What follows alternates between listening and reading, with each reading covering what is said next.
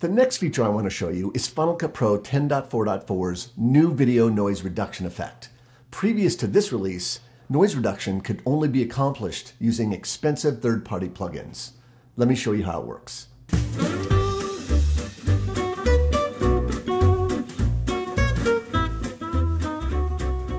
Here's a clip from my daughter's wedding that would present a challenge to any noise-reducing algorithm. First, it was shot on an old iPhone, at night, with lots of movement in the frame. Now, the way I would approach a shot like this is to deal with the exposure and color issues first, then apply the noise reduction filter. I'll select the clip, then press Option-Command-B to apply the auto balance correction. Open the inspector, then use the white balance picker to choose a range of white pixels.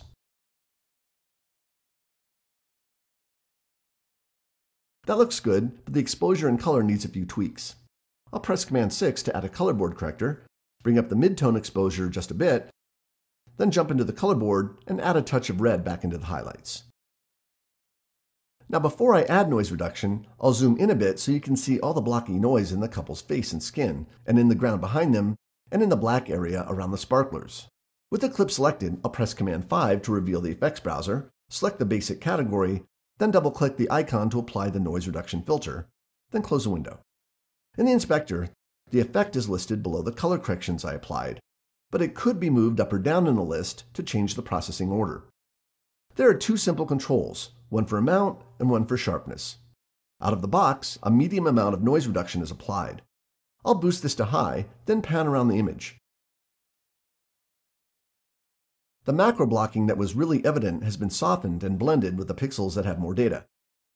I'll toggle the effect on and off so you can see it before and after.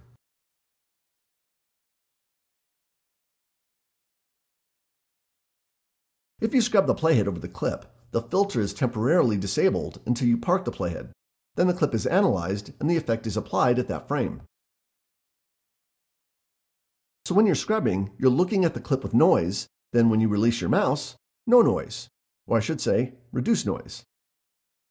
There's also a setting for sharpness that will compensate for the inherently soft look the effect produces. I've found that a setting of medium works well, but beyond that, the image starts to look really processed. You'll need to render the clip, and typically noise reduction is very graphics processing intensive. I'm running Final Cut Pro 10 on an iMac Pro with 16 GB of VRAM. This 6-second clip took about a minute to render. Keep in mind that the rendering will only be applied to the portion of the clip you're using in the timeline, not the entire clip. I'll play this clip back, and the bystander shouting mirrors my own emotional response to this new effect.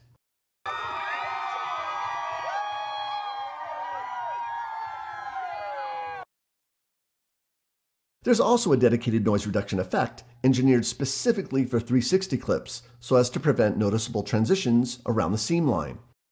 This particular 360 clip was shot close to evening, on a very cloudy day, so not very much light for those twin GoPro sensors to capture. I've already applied the effect, as you can see in the inspector, using the maximum amount of noise reduction. I'll move the playhead to a section where you can see a lot of the grassy area. And just so you can see how much noise the effect removed, I'll toggle the effect on and off.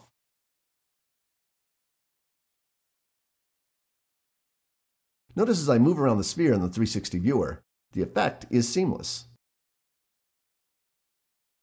I'll play back the clip as the camera flies over the water.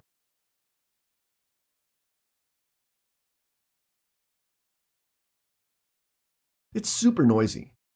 Toggling the effect on does a really good job of cleaning up most of the noise.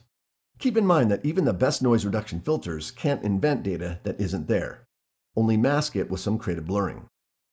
For an effect with only two controls, it's Apple simple, and I'll be using it quite a bit on my projects.